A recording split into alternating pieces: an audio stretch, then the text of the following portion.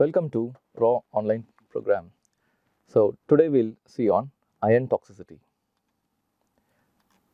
We'll start with the first question. How much elemental iron does prenatal vitamin tablet contain? It is around 65 mg. So how much elemental iron does children's chewable multivitamin tablet contain? It is around 10 to 18 mg.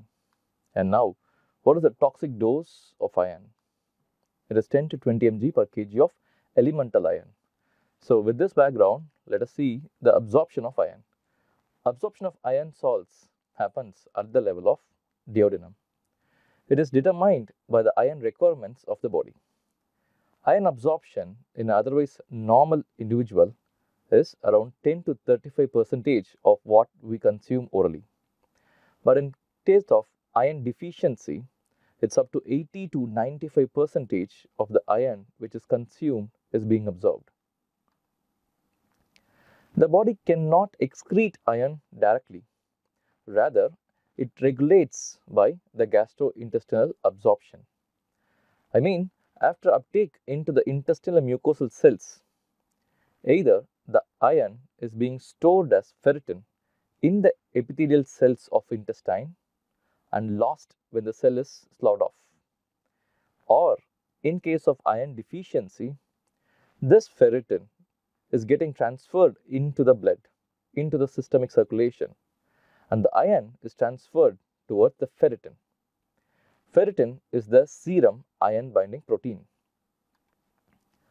In overdose states, the oxidative effects, the harmful effects of the iron acts on the gastrointestinal mucosal cells, leading to the dysfunction of this regulatory balance. Thus, a passive absorption of iron occurs across these intestinal walls that increases down its concentration gradient. So, more you consume, the more will be the absorption. The regulatory balance is lost. After the transferrin is saturated, the free iron or the non-transferrin bound iron gets distributed to various organ systems. It gets deposited right from the thyroid, right from the pituitary, right from lungs, to the heart, even to the kidneys and the liver. And that starts the oxidative damages. It is for reasons not clearly known that non-ionic forms of the iron is actually less toxic. These non-ionic forms are carbonyl ion and iron polysaccharide. So these are the common iron formulations and their elemental iron content. Ferrous chloride contains around 28% of elemental iron. Ferrous fumarate contains around 33%. Ferrous gluconate contains around 12%. And less is going to be the ferrous lactate and ferrous sulfate, which contains 19 and around 20% of elemental iron.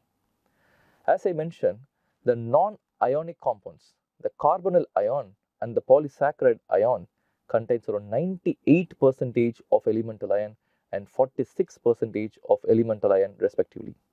Though these contains high percentage of elemental iron, the toxicity is actually less.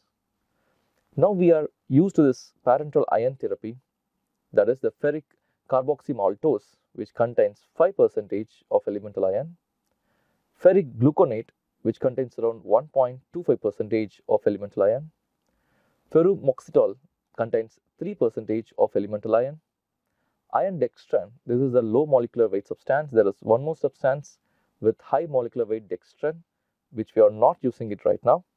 And iron dextran low molecular weight contains around 5% of elemental iron, and iron sucrose contains around 2% of elemental iron. Initially, when we identified anemia could be because of iron deficiency, parenteral iron was started.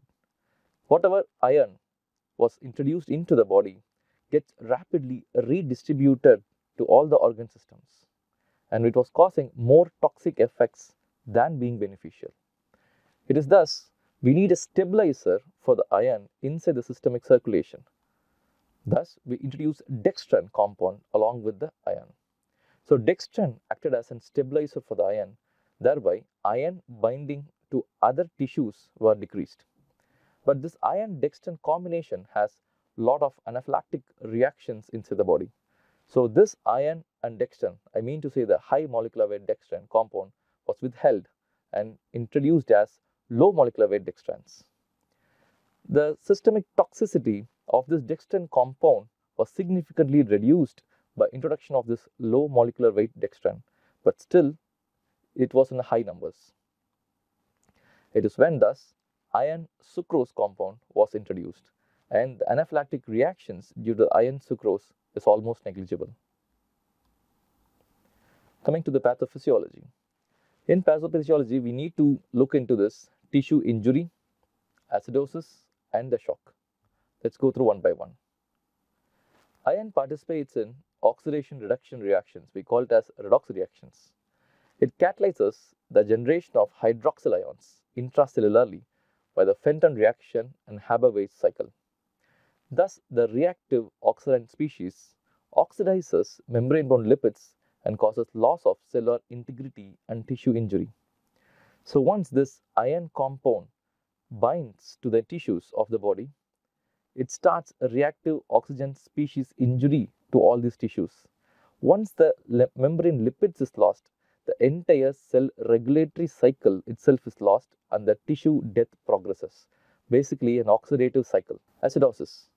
Iron disrupts mitochondrial oxidative phosphorylation. Thus, the subsequent buildup of unused ions happens. These hydrogen ions are supposed to be incorporated into the ATP molecules. If these are not incorporated into ATP, this unused hydrogen ions leads to metabolic acidosis. This is one mechanism. And the ferrous iron, whatever is consumed, is converted into ferric iron, and this ferric iron forms ferric hydroxide and releases 3 protons. So thus contributing to further acidosis.